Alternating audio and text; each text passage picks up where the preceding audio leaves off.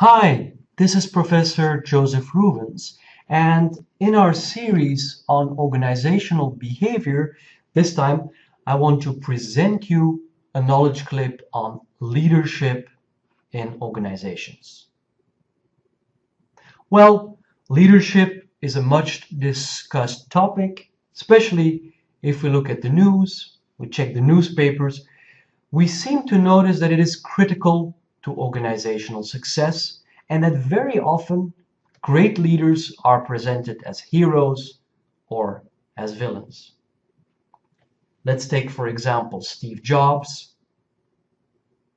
When he was heading Apple, all sorts of amazing things were happening. You may even remember in the news that at some point Steve had left Apple and then Apple went down and then Steve came back and hey, Apple was doing great again. Another one is Bill Gates. And also, when things go wrong in an organization, very often they point to somebody and say, aha, it was the CEO who took away the money or who made really bad decisions.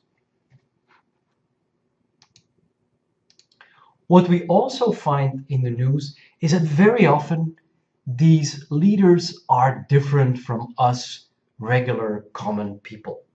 They have special characteristics or qualities which mark them as different.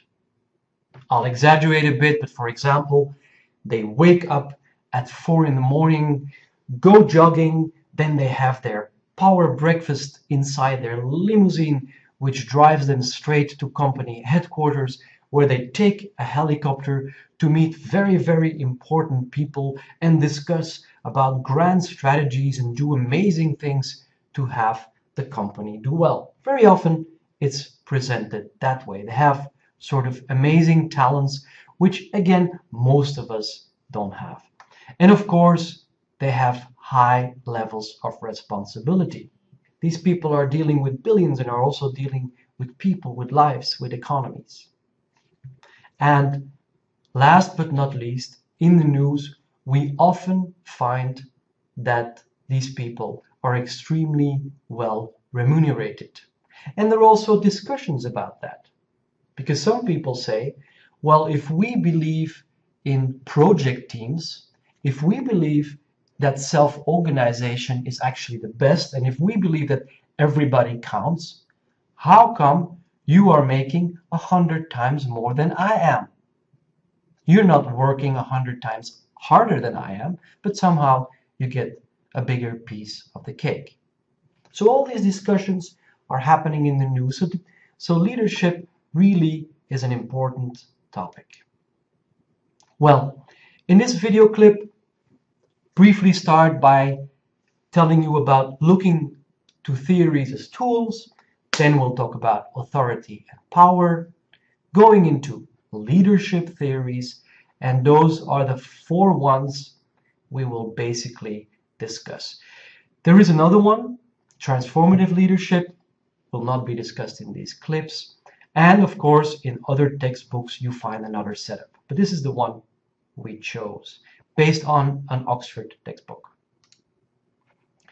Theories as tools. Well, what do I mean by this?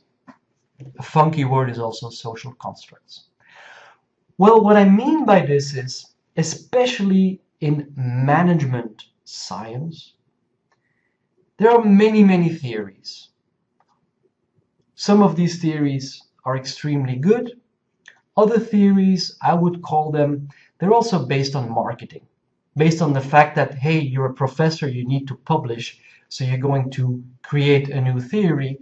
And if you really, really deeply look into the theory, you realize it's not so much different than what somebody else wrote. But, you know, this person needs to add his little flavor. Now, therefore, I suggest the viewer, the listener, to think of a theory as a tool. What I mean by this is, if you look, for example, at the great man theory, and then you try to understand life through that theory, and you say, wow, this really works for me. I have better understanding, I can do things better. Great. Then for you, This great man theory is like a hammer. And you know, every time I need to punch something in, then I'm going to take my great man theory, I'm going to take my hammer. But somebody else may say, well, actually, those behavioral theories, they're really great. And for me, they're like scissors that cut through some of the nonsense. So again, use theories that make sense to you, and those who don't, well, discard them. Authority and power. Let's first talk about authority. And for this, we'll take a few steps back into the past to talk about Max Weber, who also created bureaucracy, this concept of bureaucracy, as you may remember from previous clips. The way he looked at authority was, and again, we're talking about late 19th, early 20th century, he said, well, there's really three types.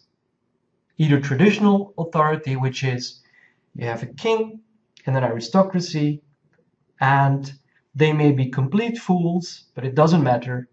They have authority. They set the rules. And sometimes not in your advantage. If you're poor and you steal a chicken from the king, he may actually kill you. However, the king can come to your farm, steal all your chickens, and you will just have to say, wow, isn't it wonderful that my chickens will be eaten by our beloved king. Second type of leadership was the charismatic one. And again, late 19th century, there were a lot of, especially men, that were telling the masses to do things. Remember, this is close to the Russian Revolution, to Lenin, to people who were able to talk to hundreds of thousands of people and get them moving. Great. The problem with those people is the moment they had to get down to business and just, do regular practical things, they weren't so useful anymore. So Weber said, what we really need, and it's the only good type of authority, is legitimate authority. And that really means whoever is in charge knows what he is doing. If you're going to build a bridge, you want an expert engineer with 20 years of experience who can handle workers, deal with teams, who knows what she or he is doing. And then also, naturally, people will follow them. Because if we ask the question, why do we do what a manager tells us? Well, hopefully, because we believe that this person knows what he or she is doing. And we say, yeah, great, that makes sense. But we would not nowadays, or preferably not, follow a manager who's charismatic and who just says, yes, we're going to export to China. And then you look at the balance sheet and you say, wait a minute, we don't have capital for that. Or we don't want a crazy king who says, from now on, everybody has to dye their hair purple. I mean, small reference to the North Korean chief. So, authority. And when we look at types of authority or also types of power, here's a short list of how these people can use power. The first type, of course, is rewarding power. Well, if your manager can decide whether you will receive a bonus or not, that definitely makes him powerful. But there's also coercive power. If your manager can say, your boss can say, goodbye, well, that's power. Referent power is the charisma that Weber also talked about. Some people just have this kind of charm and they can get you to move, to do things, they can inspire you. It's a power. You have legitimate power, as previously discussed. Expert power. If you are the only one in your company who knows how to work with the computer, well, then everybody will come and ask you when there is a problem. The same with information power. If you're the one who really knows what goes on, then people will have to come to you to ask you for that. Affiliation power means who do you know? Who are you affiliated with? Like networking. And also, of course, group power. And that can mean that sometimes you are a member of an exclusive group who has more information than others who are not a member of that group. Obedience to authority research. Well, for this, I'd like to show you the Stanley Milgram clip.